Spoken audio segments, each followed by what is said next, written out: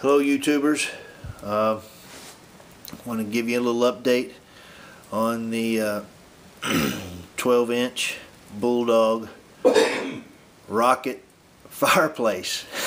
I don't think the rocket stove is appropriate anymore. I'm going to call it the rocket fireplace. This is closer to a fireplace than it is a rocket stove. I want to give you a good shot of this. I'm going to be handing the camera off, but we got the cob set, got the curly cues on there how we wanted it. There's our barrel. We call it the Bulldog because it's short and squatty and powerful. Show you the top here. There's a tile on top. Of course, we put tile around the back side, right around the barrel there as well. Now, this thing is nowhere near dry. Let me go ahead and get you a shot at the thermal siphon system. So, as you guys know, there's a coil there, right? And so, let me back out here, get you the right distance. So, we got a drain at the bottom of the barrel, and then the blue is where it's going to go to the coil. And then, as it boils in the coil, it will come up and go over to that barrel, and then it will run down and into that barrel, and it'll make that thermal siphon loop. Okay.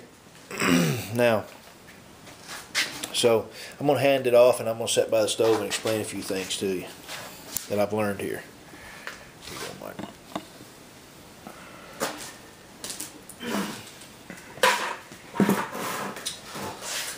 Okay.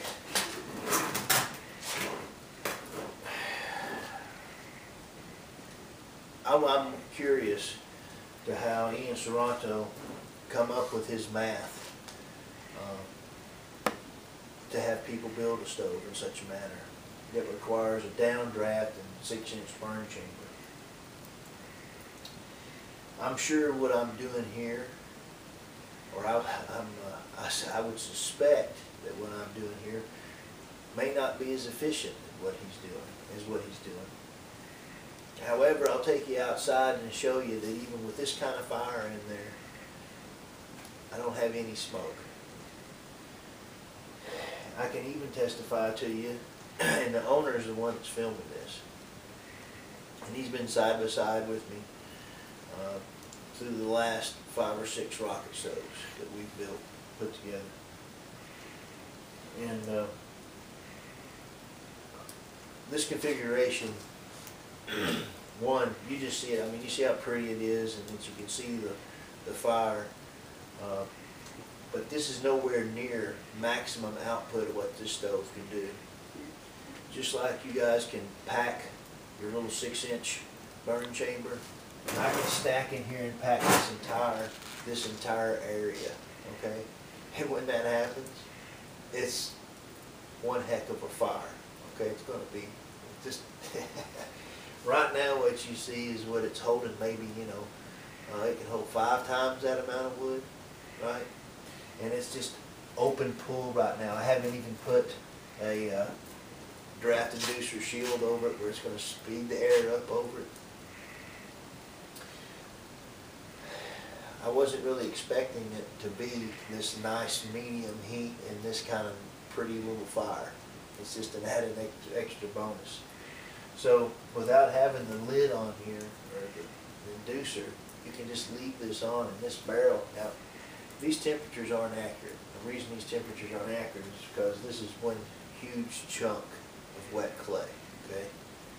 And this is even not completely dry up here, so there's a lot of heat that's being robbed right now. It's still drying out. We don't want to build just an intense fire in this thing until it dries out a little bit more. We don't want to crack it or abuse it. And really, I don't want an intense fire because I don't want to damage that. So just setting here, just so you know what the temperature is of the fire that you've seen in it. Top of this barrel here, I'm running 235, 234. On my flue stack here, I'm running 173. So perfect as far as I'm concerned, right? Because anything less, it wants to backdraft. Now, something that I learned that I think is very important. Okay, I've had these metal tubes in here, now I've got this brick in here. What I think is happening, what I know is happening is it's drafting better. Okay, me and the owner will both testify, if need be, that in the side-by-side comparison, this type of stove built in Ian Sronto's specifications, and I'm not cutting down I don't know the man, and if he came up with that idea, that's awesome, you know. We put this fire in here, and this thing, we've been messing around in here for 30, 40 minutes, and it's just we're not having to go up here and check this fire. I'm going to tell you, I can take you outside, but you can take my word for it today. We got 20, 25 mile an hour wind gusts too, and we ain't got a bit of backflash. It's burning just as slick as it wants to. We haven't introduced outside air here either. We don't even have that open. So imagine 5, 6 times that amount of wood with a draft inducer speeding the air up over it, plus pumping outside air to it. That's when we're gonna need the thermal siphon. We're just working on the thermal siphon system now. And I'll come back when we get it dried out and everything. It'll probably be after the holidays. But when we get it dried out, we're gonna come back and we're gonna show you what the Bulldog can do. But anyway, guys, having this like this is easier. We're being able to put, well, you see the size chunks, and even bigger, and that'll hold up to like 16-inch log there and do that. You just don't have to mess with the fire at all.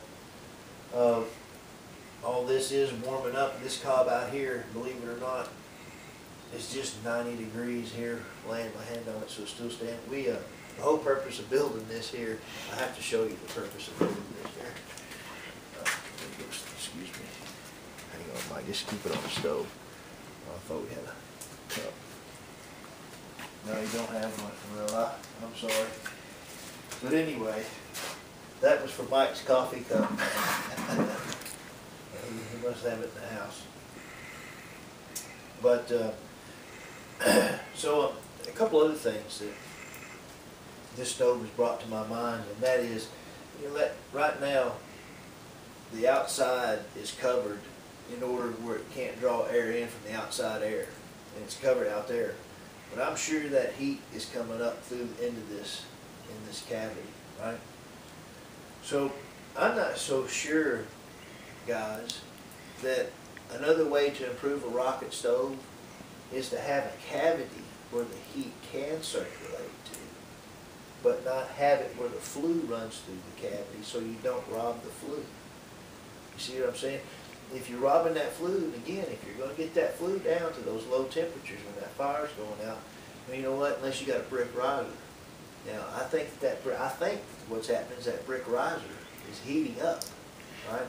And as it heats up, even when the fire goes out and it gets down to ashes, because the brick riser is still warm, it continues to pull the draw up. Now, it is going to be important to put something over the front of this opening when this fire is not burning, when it's completely out, so we don't get that cold draft in here, right? But I'm telling you, side-by-side comparison on what is easier, what burns better.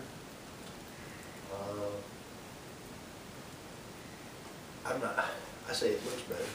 Now, that's a matter of opinion and feelings, but I'm going to say it looks better. You guys be the judge for yourselves. You've seen the original of what it looked like. We're happy with it. Another thing I want to point out, like, well, how did you get that cob that looked like that? And I learned something else on cob on this stove, and that is when you're mixing your cob, you know how to get it to look how you get it. I didn't know how people got it. Maybe I didn't get it to look like what other people got it to look like. I just did what I did and tried to get it similar to what I've seen it look. How I got that to do that, or look like that, was, and how I will do it in the future, okay? Latex paint. You can actually mix a little colored latex paint in with your cob on your outside layer, I wouldn't do it on the inside layer because I'm not sure how it would affect the structure or integrity. But on that outside layer, when you're trying to smooth that cob in, you can mix a little latex paint right in with it, and it gives that cob a little bit of elasticity.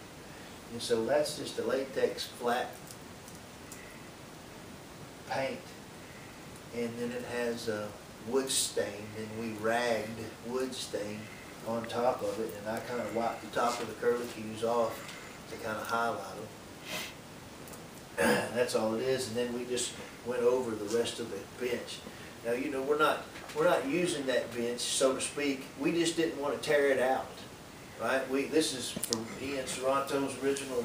You know, we did it what we thought was that's, you know, 2 foot bench. This is 2 foot by 2 foot, I think. Isn't it, Mike? It's 2 foot by 2 foot high, 2 foot square, with it running down the center. So we're not really using it, but I think we are. We didn't intend on using it, but I think we are using it. I'm pretty sure the heat's coming down here. In fact, I can almost prove it here, Mike. I'll show you. Right here is where the clean out used to be, right? And so I would contend with you that if I shoot a temperature and it's warmer right there where it's thin and that heat can come to it, then it'll probably be warmer than this spot right next to it, and that'll prove that heat's coming into that bench. So Mike, right here it's 56.2, and right there it's 57.3. And so so it is, to some degree, it is coming in there. And there's insulation there, Mike. There's insulation. So that's just what's bleeding through, probably that much insulation. So the heat is indeed still coming into this bench. We don't know what degree. So if I was going to do this again, you know, I would probably just build this square of it. And I would probably just have the mat in there hollow around it and have an area around it. You know, if this was brick and then brick all the way around it and had that flat and that was a chamber where that heat could roll in there but still draft it out of here, I think it might be a better situation. So we really don't know, because we're drying out, we really don't know what we're going to do yet on the thermal siphoning, and we don't want to be hard on it. But I wanted to give you guys an update, some thoughts on it before I took a break for the holidays. So anyway, thanks for watching. Red button, Mike.